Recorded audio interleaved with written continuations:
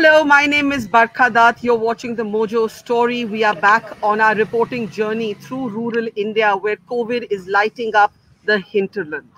And we may not have even felt the full scale of what is happening as we continue to bring you ground reports from across India.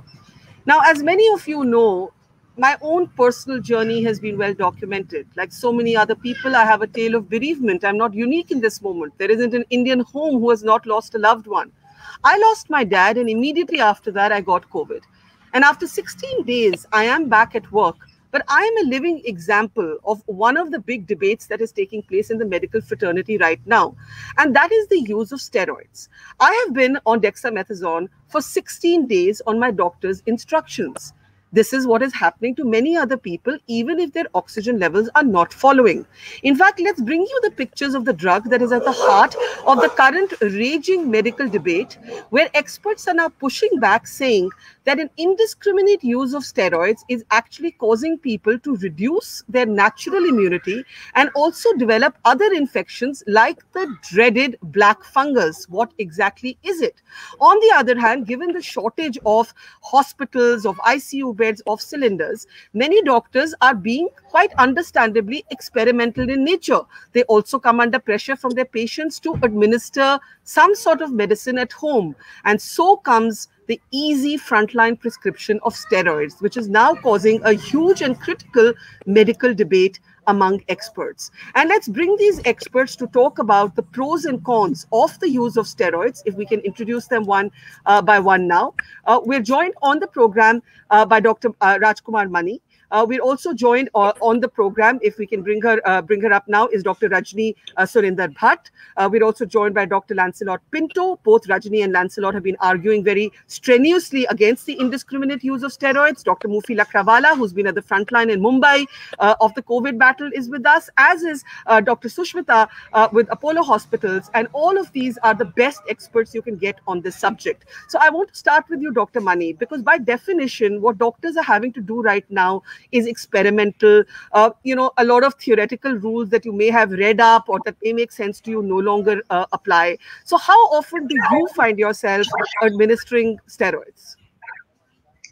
I think steroid is one proven therapy, life-saving therapy for COVID. All the others, remdesivir is not really life-saving. It may get you to recover a little more quickly.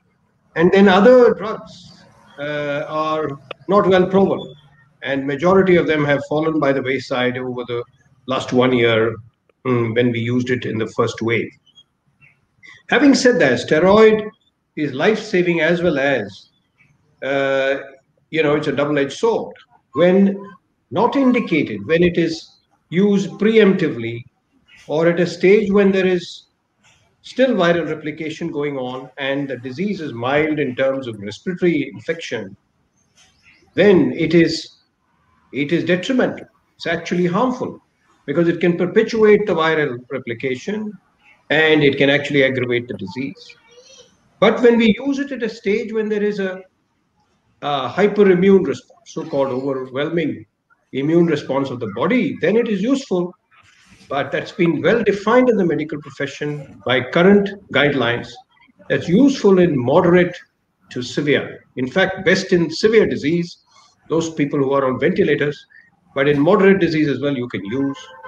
What has happened is in current crisis and pressure situations, it has been extrapolated to include milder cases, milder forms, or has been driven by fear and instinct, and also sometimes the need to do something, as you said. No, don't just sit there, do something.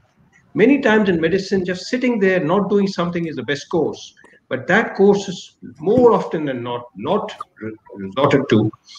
It may be due to the pressure felt by the professional himself or herself, or driven by family pressure, or by peer pressure, whatever it is. There's a collective thought that we have to give more and more rather than less and less. So the minimalistic approach is not popular. How often do you find yourself giving into that kind of parent pressure where people are saying, Doctor Saab, kuch to karo? Actually, I've resisted this pressure with antibiotics before. And Rajani was saying, we need to have a stewardship for steroids as well. I think what has happened is the steroid ship for the antibiotic has fallen by the wayside now, and there is no stewardship for steroids.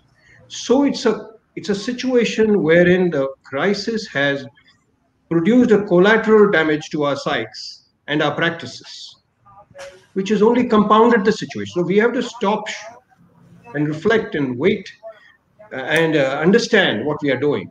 There is no medicine, proper medicine, without precision and reflective action. If we just do it loosely, indiscriminately, injudiciously, we cause more harm. So it's always a business of balancing harm versus benefit. So that is very a basic tenet of medicine. Rajani, what is the downside, right? And like I said, I'm a living example of this. And when it was prescribed to me, even being an aware, well-read journalist who has spent 15 months covering this story, knowing the pitfalls, knowing my immunity could go down. And I can tell you, I can feel the side effects. I'm wearing a mask, but if I take my mask off, my face is totally inflamed. I can feel the inflammation. I know it's from the steroid. But at that moment when I lost my dad and I lost him in hospital, and in my mind, the overwhelming emotional feeling was, I do not want to go to hospital. So I just went along saying, okay, I'll overdrug myself. I think it's important for our audience to understand what is the downside of the way steroids are being currently administered in India's COVID battle.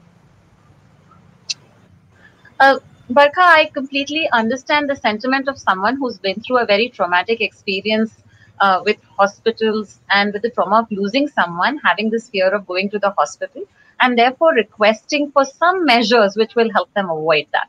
I have a few patients who have a similar situation. That being said, I think we can still continue to be judicious and responsible in our use of steroids. Even for patients who have, say, significant symptoms like persistent fevers or a lot of fatigue, or who are worried about their blood tests and certain markers being high. All it takes is a really good level of understanding of where their anxiety and their fear is coming from, and explaining to them that in order to allay their fear of needing hospital, we don't need to give them steroids which may potentially cause harm. And we do know that in mild disease and in the early phase of the disease, early use of steroids is either not beneficial at all, or in some cases potentially harmful, as it perpetuates it allows the virus to continue to grow in our body, causing further damage. So I think it's really important that we stick to the first principle of medicine, which is first do no harm. I have to understand the fear where you're coming from, and it's real. It's coming from a place of having experienced something that was traumatic, and this isn't something made up. It's real. It's in your mind, and it's there in reality in front of us. So what I need to do is spend the time to reassure you, give you the parameters, empower the patient with the knowledge that this is when steroids are useful for you, and these are the potential harms. So then they become ready to accept your advice. It takes a little bit more effort and communication, which unfortunately, and all the hospitals, all the doctors are stretched to their limits. So time and patience is what has become in short supply. Dr. Pinto, one of the things that I know my doctor said was this will keep you out of hospital. And, I went along with that. But I do know that I'm not the only one. Literally every single friend I have who is battling COVID is on dexamethasone. Now, I think what's important to understand is what is the harm this is doing. And in almost all of these cases, the oxygen did not plummet to any dangerous level. So I'm not talking about plummeting SPOs, but yes, blood tests were done where we were told, oh, the D dimer is high, the inflammation markers are high, just get onto the steroid. So this is how a number of doctors, Dr. Pinto, are approaching this. Please go ahead with your concerns on this. So I think one thing we always need to realize is that inflammation is the body's natural attempt at trying to heal. And inflammation in itself is not dangerous. Inflammation in itself doesn't usually cause harm. It's a small proportion of individuals in whom the inflammation takes on a form that is way more vigorous, way more robust than it should be. And that's when that inflammation causes harm. That's when the oxygen levels fall down. So in the first week of COVID, most of the inflammation that's happening is actually a good thing. The body is trying to mount an antibody response. The body is trying to deal with a virus that is alien to it, to form some sort of an immunity around it. And if you notice, all over the world, about 80 to 85% of individuals will mount an immune response that is adequate to keep the virus in control and will be absolutely fine by the end of the first week or in a slightly longer period in some individuals. So dampening that immune response, which is protective, which really helps your body ward off the infection, is actually a bad thing. So if you give steroids at that point of time, because the CRP is high, I mean, the CRP was high because your body is really launching a good attack against this virus to try and keep it under control. If you go just based on that CRP and you try to dampen that immune response, you are indirectly aiding the virus. You are helping the virus multiply without the body's immune response being in play. So this is so fascinating because, like I said, I'm a living case study of this. And when I did my first blood markers, my CRP was high, my D-dimer was slightly inflamed, my IL-6. You know, we all now know these things without really understanding them. And we said, oh, these are all inflammation markers, get onto steroids. You're actually saying, Dr. Pinto, that inflammation, those inflammation markers is the body fighting the infection naturally. Now, one of the reasons that people aren't willing to accept that calmly is that one of the anecdotal patterns of COVID is a lot of people have done well in their first week and slipped in their second week. And it's been days 7 to 10. So just when you think it's not so bad is when it gets really bad. And that's why people have been panicking and wanting a kind of instant embrace of the steroid.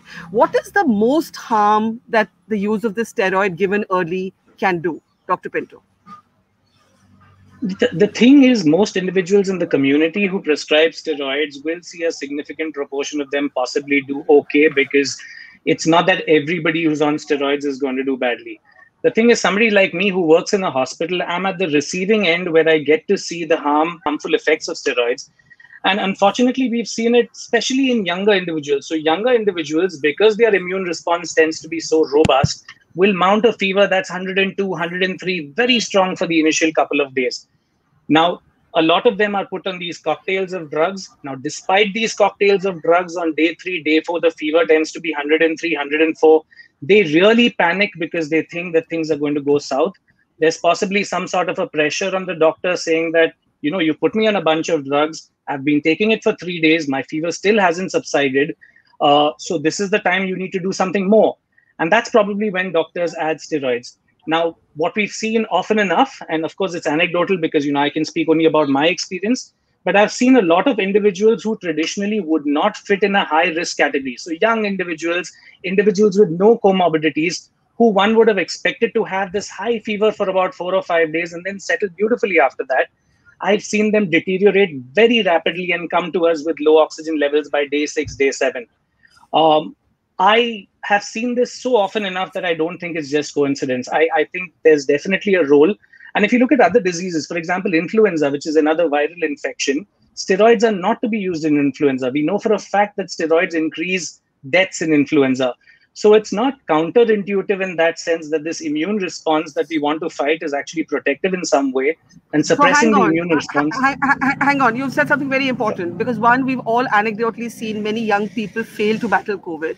You're actually saying that the early use of steroids is driving down their body's natural capacity to fight COVID, and that is what's making them slip. Whereas we all think of it the other way around. We think if we take the steroid, we'll fight it quicker. You're saying the opposite is happening. People are dying because they are losing their capacity to fight COVID because of an early use steroid. Dr. Pinto, is that what you're saying? Let's put it this way, that if we did an audit of all these young individuals, of all these individuals who should not have died, and we looked in hindsight and see their patterns of prescription, I wouldn't be too surprised if a significant proportion of them got steroids very early on. Let's put it that way. You know, to make a causal influence and to actually say that people are dying before steroids because of steroids is a very strong statement. But I've seen enough individuals who, if they had seen me on day 1, I would have said, this is a young person. There's no reason this person wouldn't do well. And then unfortunately, somebody started steroids really early, and that leads to a downturn of events. That's a big statement. Rajani, you want to join to that, and then I'll go to Sushmita. You want to add to that? Yeah. It's a very good point about the early use of steroids causing the virus to, or allowing the virus to grow, have a free reign and grow in your body. So even if in a young individual, the early steroids do not lead to significant damage, as in it's progressing on to, you know, lower respiratory tract into your lungs, If you're somebody who's able to mount an immune response where it stays a mucosal or just in the lining of your nose and throat, what can also happen is you're going to be somebody who ends up shedding the virus a lot longer. So you're going to become that person who's going to infect many, many more people. You might be shedding the virus for a lot longer. All you need is one false negative test after that, and you assume that, oh, I'm fine, I'll take my mask off, I can get rid of my isolation, and maybe you go on to infect other people. So it's not that you yourself are the one who's getting damaged or affected. It could also be other individuals in the community who are affected by the early steroids given without the right indication to you. So this is really scary. It literally makes me feel I've handled my COVID treatment all wrong at every step of the way. But I think everybody's groping in the dark, and there's so much panic. Dr. Sushmita, what is this black fungus? Can you explain to us what is black fungus and what does it mean and how much of it is related to the use of these steroids?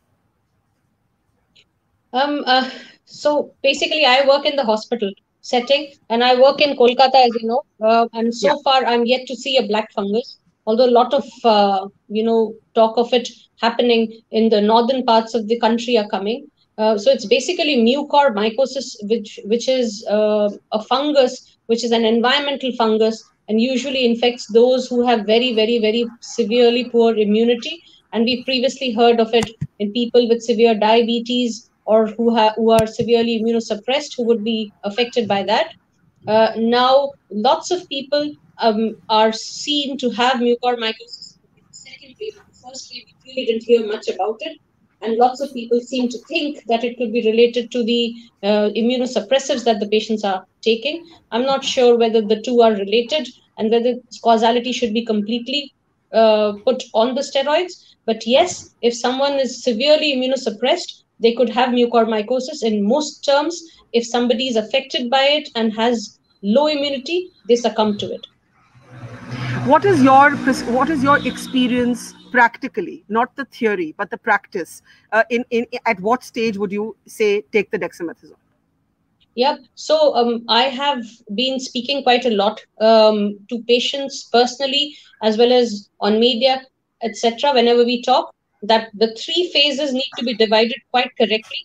The harm happened in the first viral phase, the first wave itself, when the recovery trial said dexamethasone was a life-saving drug. That's when people started hoarding it.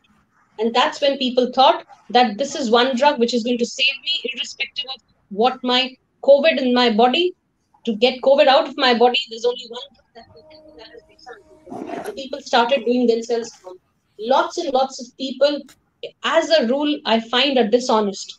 They will talk to you as a patient to a doctor, but before they've even spoken to you, before their doctors prescribe it, because of the over-the-counter, attitude in our country, they would be hoarding dexamethasone and they'll start taking it with the first sniffle itself. And then they'll talk to you and say, Doctor, should I be taking a dexamethasone? Should I be taking a steroid, when they've already been on it for 3 or 4 days? And a lot of patients and educated, illiterate patients will be doing it more. And I'm being very, very honest in saying that it's my patients who are uneducated who wouldn't be doing this. It's more the educated people who will be doing this around this time in the first wave as well as the second wave.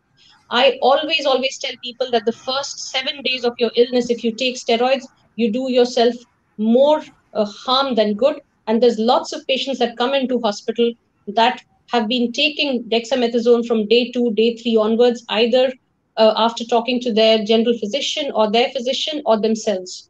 And that's when they should be avoiding it completely. Just as Lance said, that if you take it in the first 7 days, your viremia phase increases and you would be doing your body more harm. In the inflammatory phase, which is the second phase, some people, first and foremost, those who have mild illness, even if they have CT evidence of small patches, that is not an indication for steroids. The indication for steroids is either your oxygen levels are below 92, or when you're walking, it is dropping below 3%. That, and in conjunction with your doctor's advice, you started. Home patients should not be taking steroids by worry of, am I going to get worse if I don't take it on time? You don't treat x-rays, you don't treat CTs, you treat patients who are getting hypoxic, whose oxygen levels are being affected. And so every patient that has a patch on the CT should not be prescribed even in the second phase. And that is for sure. And how long should they be taking it? We go by guidelines, and we've seen that COVID period has been such where publications have gone viral, and publications have gone viral for the wrong way a little bit later. This works and that doesn't work. What's the right time? How long should people be taking it? We really don't know. Because I work in a tertiary care hospital and I don't work in Apollo, I work in Fortis now. So we find patients who are very, very sick. And when they go home, even before they go home, steroids are not just immunosuppressants. They are the best antifibrotics that we know in this disease. And there we have to use them as antifibrotics, but only in a certain section of patients. Not all patients require it for 4 weeks, but some patients will, maybe even more than that. But that's only a certain section of patients, and it should be only people who are qualified to treat these patients for a longer duration of steroids who should be taking these decisions. And I'm very, very vocal about it, not meaning any kind of disrespect, but I think as the steroids should cease to be over-the-counter drugs. They should be given only by prescription. Definitely in a country like ours, where problems with it in the long term are going to be much more than the benefits that we see in the short term with COVID.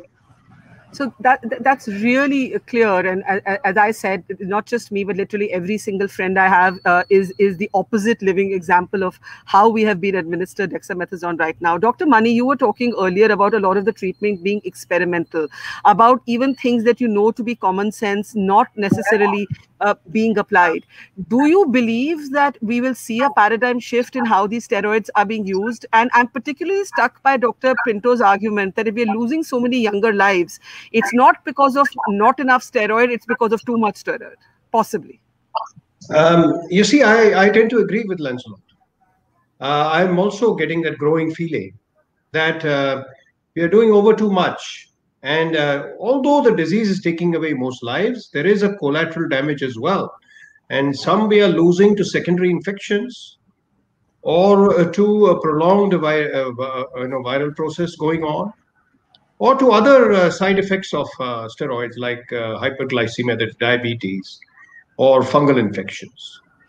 So, however, I must say that steroid use has been increasingly better defined in the profession. It is, as the recovery study showed, that it's not to be used in the mild cases. Even in the recovery study, even those who are on ventilators had been given steroids only in 50% of the cases. So it is not that we should be treating biochemical elevations of these markers or treating a CT scan. Many times I've seen the steroid use become very prolonged because the CT at discharge continues to show patches. So we should use common sense. The patches take time to clear. It's not that they switch off immediately as soon as they get well. I think judiciousness has been a part of the training in medical profession, and this has to be the focus now. It is not a sledgehammer approach at all. It's a nuanced approach. We have to use all the basic principles we've been taught right from our student days. When it comes to steroid, we have to go by the guidelines, and any deviation from the guidelines has to be properly justified. There may be a subset for which you have to deviate from the guidelines. As Sushmita said, there are cases which have a perpetuated, fibrotic process in the lung, and those are small subsets. What has happened is this has become a sort of a shotgun therapy for everybody. We are no longer making indications precise and individualized. So it's a time to go back to the first principles. That is it medicine, panic? Dr. Mani, is it being driven by panic? I think even if the patient panics, the doctor shouldn't. This is a discipline we must learn. We should be, of course, approach everything from the heart, but the cerebral side should never weaken or get diluted. So we have to rather focus on the information given and then alleviating the anxieties and taking the right decision. Rajani, do you believe there is a larger environment to receive what the four of you are saying, right? Because as you said, most people are talking to their general practitioners. They're not even going into hospitals, meeting people. The way COVID is unfolding right now in our homes, we're all being remotely managed by some doctor, mostly our GPs, right? Who have this set piece, there are all kinds of other medicines in the mix also, whether it's an ivermectin or a 5e flu or antibiotics. I mean, even I can write out a prescription solution for COVID treatment now, because there is just this formula of medicines that's floating around, right? We can almost all self-medicate ourselves into this. Do you believe that ever since, let's say, the four of you have raised these alarms and these bells, is there an acceptance that let's hold this, or are people still pushing through with the steroids? I think wherever there are, conscientious doctors everywhere are all in support of what we're saying. What we must understand is, where is this coming from? It's coming from a place of fear from the patients, that what if something happens and what if things get worse? It's coming from a place of fear and wishing to help from the doctor's side too. So the fear comes from, what if something happens to the patient? Someone's going to blame me that I didn't do enough. And that's an erosion of the doctor-patient relationship and trust that has happened over decades. And that's a separate issue. But the fact is, we're facing a crisis where people have less time for communication. All the doctors are overburdened. And when you have less time to explain the pros and cons of things, and you're dealing with a lot of anxiety and fear, the easier thing seems to be to do something. Dr. Mani mentioned earlier about do something, don't just stand there. And I think there is a very important role, especially in diseases which can lead to potentially critical conditions, as COVID can, to don't just do something, stand there. And that's something that, there's a term for it. It's called Zen-tensivism, where you actually assume a Zen state even in the midst of a critical situation. And that's letting your head rule your heart. It's letting science drive you rather than fear. Sometimes all it needs is to understand that it comes from a place of wanting to do good for the patient, but just stopping for a second and saying that I must first do no harm. So I think it's important that all professional societies, not just pulmonologists or critical care medicine or the Association of Physicians of India, but every professional society issues guidelines and tells everyone that these are the boundaries and parameters within which steroids can be used for COVID, because everyone is treating COVID these days. Dr. Pinto, do you want to speak to the black fungus? You can write a prescription for COVID now. You know how that is. Yeah. Dr. Pinto, do you want to speak to the black fungus syndrome? So we've seen a few cases over the past year, and we've seen a couple in the last wave as well, and we've seen some in the present wave. I think it's clearly associated with the duration and the dosages of steroids, at least what we are seeing. I mean, it's a small number, so we have to speculate. But if you use it in the way steroids are supposed to be used, which is roughly 5 to 10 days of 6 milligrams Dexa, in a small subset, you may have to use it longer, but that's a smaller subset of the subset in which you use steroids. I don't think the incidence is that high. The incidence is, of course, compounded by the fact that if you have underlying diabetes, a drug like Dexa makes your sugars go through the roof. If you have underlying other immunosuppressive conditions like malignancies in the background, or you have chronic liver disease or renal disease or kidney disease, you are more likely to develop it because you are already immunosuppressed. Add to that a prolonged course of immunosuppressive medications like Dexamethasone, and the fungus is everywhere, right? It's a ubiquitous fungus. You and I are breathing it right now as we speak. It's purely a function of your immunity, whether it invades your system or not. So I think, again, this is, again, grounds for stewardship in terms of steroids, but this is possibly more related to dose and duration rather than timing. It's not related to early versus late. It's more related to the dose and duration. Mufi, if one of the points that Dr. Pinto was making is that one of the reasons we are seeing younger people die is because they're losing their natural immunity to fight this virus because of too much use of steroid. I know that many doctors feel differently, and many doctors have been administering dexamethasone pretty early on, not just based on oxygen levels, but also based on inflammation markers. Now, the debate here is whether those inflammation markers should just be allowed to run their course. It's the body fighting naturally. As someone who has advocated the use of dexamethasone, I know, what do you say, Mufi? I think we have to realize one thing is that this virus is killing a lot of people, and we don't really have a cure. We probably have a very few drugs that we have in our armamentarium. Remdesivir, if used in the early viremia phase, kind of decreases hospitalization, does not prevent deaths at all, like has been said previously on the show. Again, dexamethasone, when to use it and when not to use it. The recovery trial has clearly shown us that if you use that at 6 milligrams and up to 10 days, it's a pretty safe drug to use. And I would doubt that it will ever cause mucormycosis or the black fungus. What happens is that some of these patients who come into the ICU are put on tocilizumab, they are put on very high dose steroids, and then they are diabetic to begin with. Now, if you're on dexamethasone, the most important thing is to look at your sugars.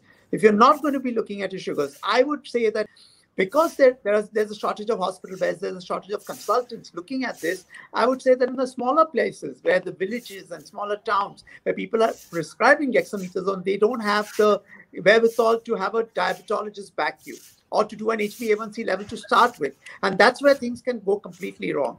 And then when they go wrong that's when they continue the steroids. Clinical, along with chemical parameters, like you're saying, the CRP, everybody knows how to interpret a CRP today. Everybody knows how to look at a ferritin level. And that's the big problem, that today, most lay people are interpreting these levels without having a clinical base to it. For example, someone with asthma, I would not be too rigid about not starting steroids, either an inhaled steroid or a steroid, because that would help the person with the asthma as well. It's a respiratory virus. So the thing is, it has to be clinically monitored. And the most important thing is manage your sugars when you're on steroids. Don't give it more. But how do you see this pushback? And Dr. Pinto, Rajani, Sushmita, even Dr. Mani, they feel that the steroids are actually coming in the way of young people fighting this instead of helping them fight it. We've heard of the cytokine storm. We've heard, why are we taking tocilizumab? Even right now, it's being prescribed in a lot of the ICUs. We've been proven, the drug companies proven that it probably doesn't work. It's still that patients are running helter-skelter. We heard Dr. Mani previously say that sometimes you're forced in because the relatives force you to kind of give a certain drug. So I think the timing of the steroid and the duration of the steroid is very, very vital. I think we should leave it to individual doctors to decide what is correct. If they've probably gone through all the guidelines by ICMR, by the state task force and everything, I think most of these guidelines are pretty sacrosanct and they're giving. The problem is in India, we do not know when the actual COVID starts. The first 2 to 3 days, people are not even aware that they're positive. And then testing takes its own time. By the time you get your swab report, it takes time. So if you're going to count when your swab report result comes positive as day one, you've already probably missed 5 or 6 days. And so when you're starting steroid, you feel 4 or 5 days after that, it's already a bit too late or too early. So that's the important thing, to judge when a person you think would have turned positive, or when is this contact. And today, because of the way it's spreading, you do not know when that person would have come in contact with the person who's positive. Okay, I need to take last comments. Sushmita, I'll start with you. Would you, first of all, even advise the blood marker tests that we've all done? Or would you stick to the RT-PCR? Because the moment this CRP, IL-6, ferritin, D-dimer starts coming in, we're all in a basket of medicines. Certainly, as I said, I'm a living example. I think I've been having 30 tablets a day, literally, for the last 16 days. So if the patient was mild COVID, I wouldn't be doing the markers unless the patient's saturation levels were dropping or they were too unwell. A basic CBC and a CRP, which is done in the beginning, and they would be only under clinical monitoring with basic, very simple medications of an antipyretic, some vitamins, and antibiotics for the first 5 days if they had bacterial infection symptoms. That's it. I wouldn't be doing their tests if they were at home. Yes, if they were hospitalized, then as per protocol, we would do the investigations as was required. Dr. Mani, this is not what's happening. I have personally had 4 sets of blood tests I have to be a confessional in this program. I have done everything that is wrong. I have had 4 sets of blood tests in the last 16 days. I think blood tests will not save us. Blood tests may actually escalate treatment and be harmful. I think firstly, we have to consider what's the clinical context of doing these tests. So unless it's contextual, you're going to be all over the place and not knowing what to do. As Sushmita said, if the people are asymptomatic or have very mild symptoms, you don't need anything. You don't need the cocktail of 10 medicines, firstly. You don't even need an antibiotic. You just need an antipyretic. And all the zinc and vitamin C have been hyped up. I don't believe in them either. Okay, some people are giving vitamin C in very mega doses of grams and all that. They may have their own harm, which we have not worked out. So we keep it simple.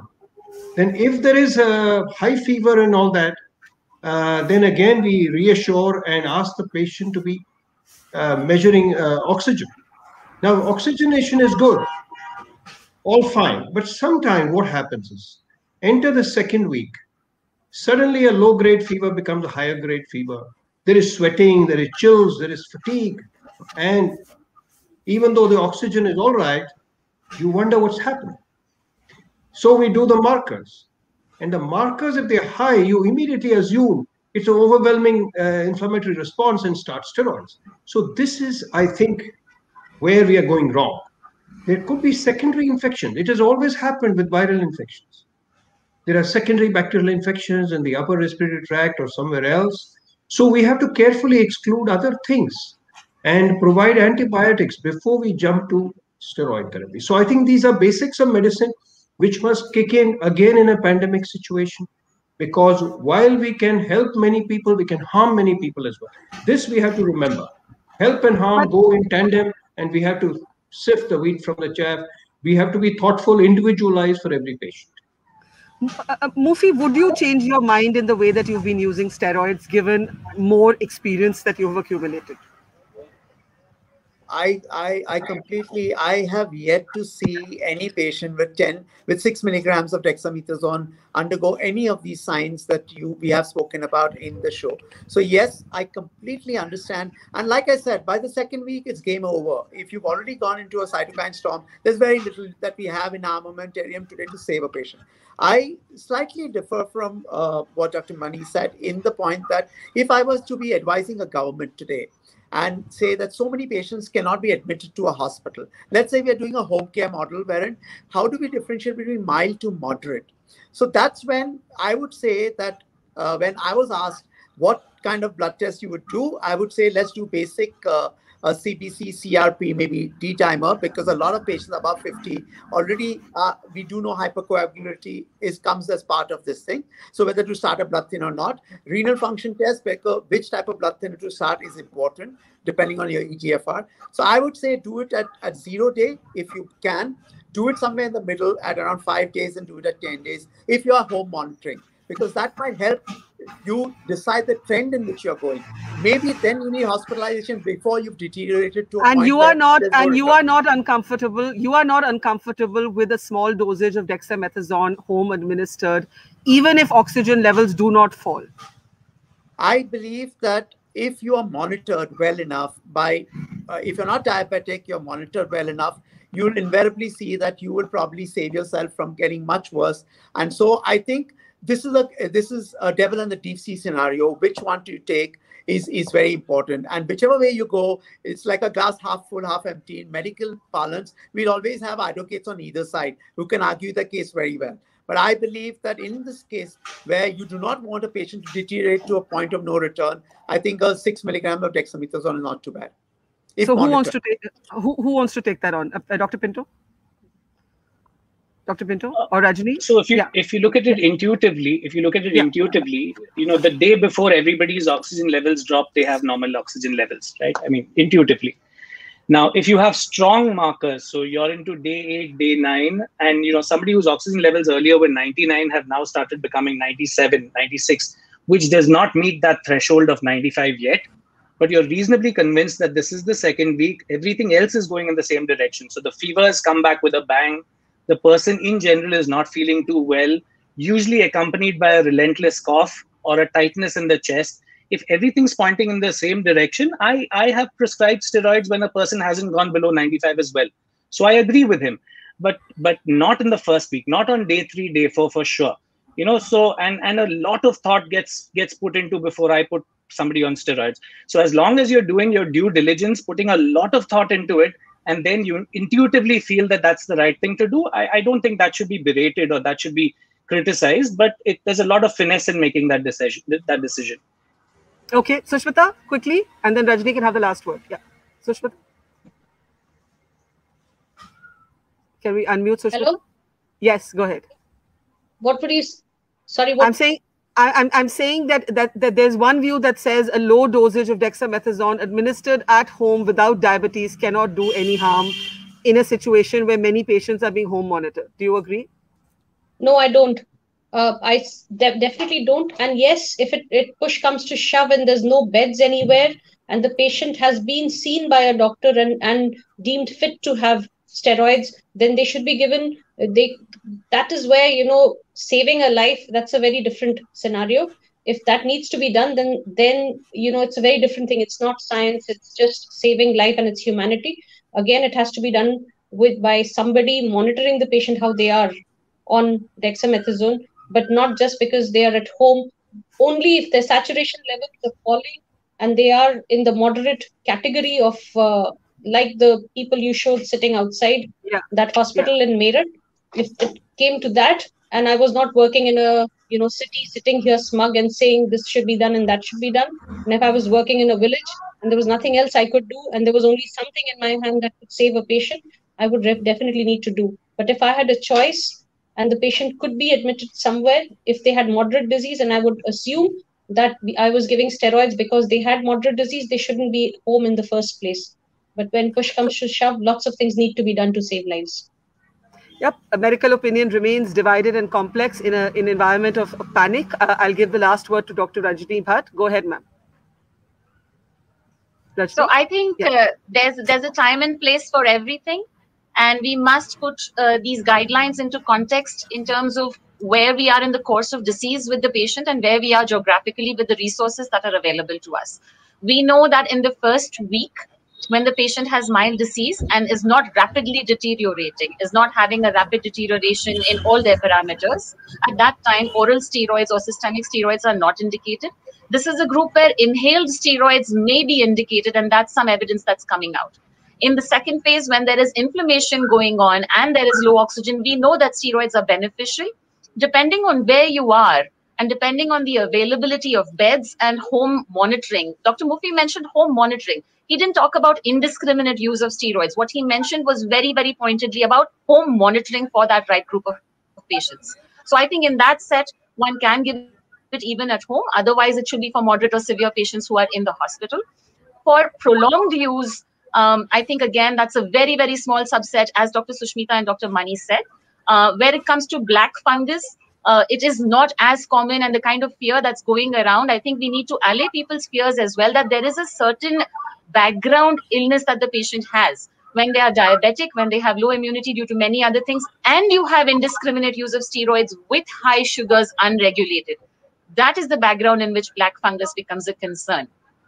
We are yet to see the extent of it. And that's the part that we need to keep in mind, that the basics remain front and center always. The basics of medicine are clinical monitoring, history, and following the patient, and not blood tests and CT scans and other investigational approaches. Well, I can tell you that the absolute opposite of this is happening in most homes. Especially, there's also a class dimension. People who are in small villages like the one I'm sitting in, they don't even know all this. But for those of us who have the resources, we are obviously being trigger happy, both on tests and medicines and steroids. And it actually really frightens me at this point that I've been on this steroid now for 16 days. So I'm really, grateful for this conversation. And I hope that we are able to remove rhetoric and emotion and panic, which is natural for the times that we're living in, from the hard science. Dr. Sushmita, Dr. Mufi, Dr. Pinto, Dr. Mani, and Dr. Rajani, it's been a pleasure talking to you. Thank you for your patience and for your wisdom. And I really hope that this starts a larger debate in the medical community. I know you're all very, very stressed as healthline workers, so I really appreciate your time. Thank you so much, and God bless you. Thank you. Bye-bye. Thank you. It's great to see you here. Thank you for watching our work. If you haven't subscribed yet, don't forget to click the bell icon and subscribe to Mojo Story and support independent, robust journalism.